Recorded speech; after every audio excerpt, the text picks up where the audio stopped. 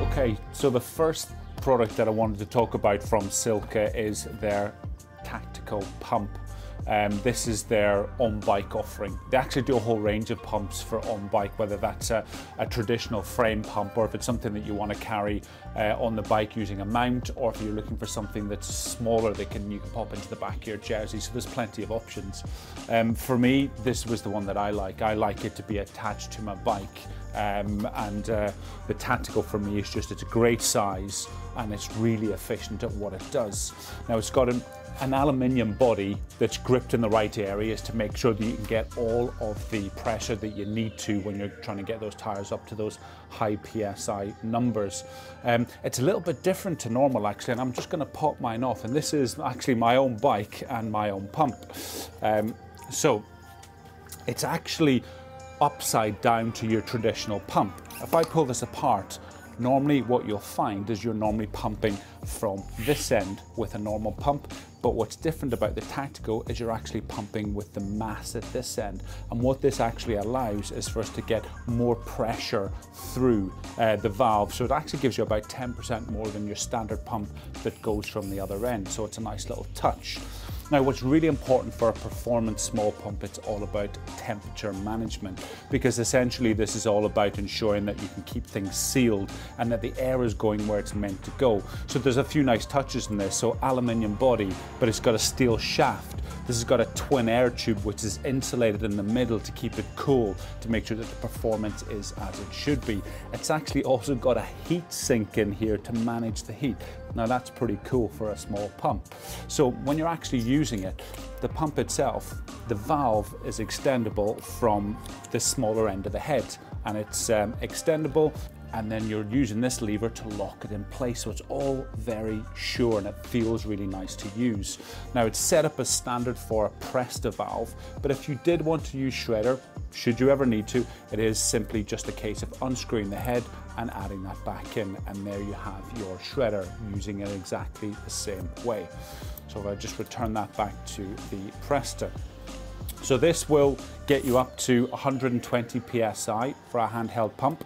It comes with the mounted bracket that just sits underneath your bottle cage, and it's got the secure strap as well to hold it in place. So it's secure, it's quiet, and it's not going to go anywhere.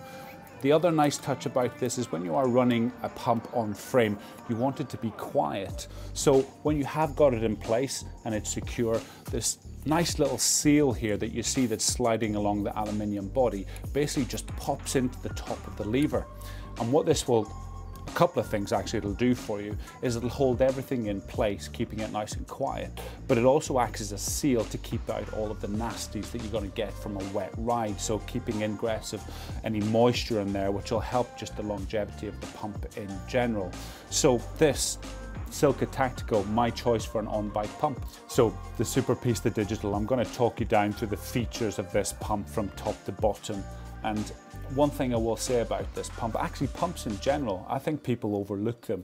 What we've got to think about is tires touching the ground. I mean, that's really important, making sure you've got consistent pressure in there. You know what you're working with each time that you're riding your bike. I use this particular pump every single time before I go riding. And what makes it nice is that it's a pleasure to use, and that makes all the difference. And when I go riding, I feel good, I feel confident that my bike feels the same every time. So it's something not to be overlooked. So looking at the SuperPista Digital from the top down, the first place I'm going to start with is the handle. Now it's a lathe turned ash handle, and it is beautiful and tactile, feels good, it's grippy, and it just has a nice premium feel to it, which Silca is through and through. Over the top you'll see it's got this leather strap that pops off, and this is basically just a carry strap. And this just allows you to move the pump from place to place. So after the handle and the strap, then we're starting to go into the body, into the guts of the pump and what makes it the pump that it is. In the top, it's actually got a steel shaft, a part of an aluminium body. So it's light, it manages heat well, but the steel shaft just means that you're going to get good longevity out of the pump itself. The innards are actually all serviceable and replaceable, and actually they use the same leather bladder inside this pump from the same source in Italy since the 60s and 70s, which is very, very cool. So at least you know that if you do need to give this pump a bit of love down the line, that you can. So running down, then we hit the digital display. Now it's set right up at the top of the pump rather than at the base where you would see with a lot of other pumps. This is purely for ease of use, so that when you are down at the wheel and normally in this pumping position, you're right beside the digital display itself. Now, the digital display works in a couple of different ways that it can help you. You can look at the PSI that you're putting in there, which is actually accurate to 0.5, which is really important. So for mountain bikers or road riders alike, you can be really quite accurate with what you want to have in your tyre. It acts a little bit also like if you're going to the car pump, where you put in your PSI and you carry on pumping until you hear the beep. So it'll give you an alarm to tell you that you've hit where you want it to be. So it's a really smart little tool.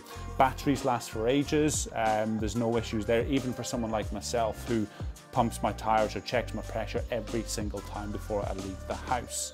Now, as we run down the pump, obviously you've got a nice bit of Silca branding on this sort of almost oval, sharp oval shaped body. And this is all to make sure that we're getting the most out of the movement of the air, but also keeping it cool. A bit like the other pumps, it's got a number of things in there to help manage the heat and make sure that performance is as it should be. All the way down into the base, you see this three-pronged claw approach on the base. This is all about keeping it steady. This is making sure that it's not something that's going to fall over super easy, something that can be placed somewhere and it's going to sit as it should. Now if we go on to the actual hose itself, now this is super, super nice. This is what actually caught me at the start. First of all, you'll notice that to keep it nice and tidy for where it's sitting at home or in the car, so that it's not flapping around the place, it actually runs down the back into this little hoop at the base. And as it comes back up into the chuck, it actually sits into this little magnetic port here. So it just keeps it nice and tight. And you can see there, it slips into place and it doesn't move anywhere. Just another nice little touch. Now the magic in this pump is also in the chuck itself. This is what made me fall in love with Silca. It feels beautiful to use. It runs in a little bearing, and basically what you need to do is, I may as well quickly show you while we're doing this, is when you're on your valve, this actually just pops onto your valve, and then the lever just closes and you feel it click into place. So the feel of it, the use of it is actually really, really nice. You'll find yourself just sitting, opening and closing the chuck non-stop. It feels that nice. And this just means that you're getting that same consistent feel each time that you use it, which is important for a performance track pump like this, especially when you've got mechanics at World Tour level using them as well. So a lovely, lovely little touch. Now it is a press to chuck. If you did want to use the shredder, which I actually had to do for my wife's car the other day, which is really quite nice and useful, is that you just pop off the press to chuck, and then you're left with your shredder valve, and you would use it as you would a normal shredder valve. Screw it on, pump as you normally would, and replace it with your press to chuck afterwards. So it's super simple. So that is my choice for a track pump from Silca. There are others, but for me, it's all about the SuperPista Digital.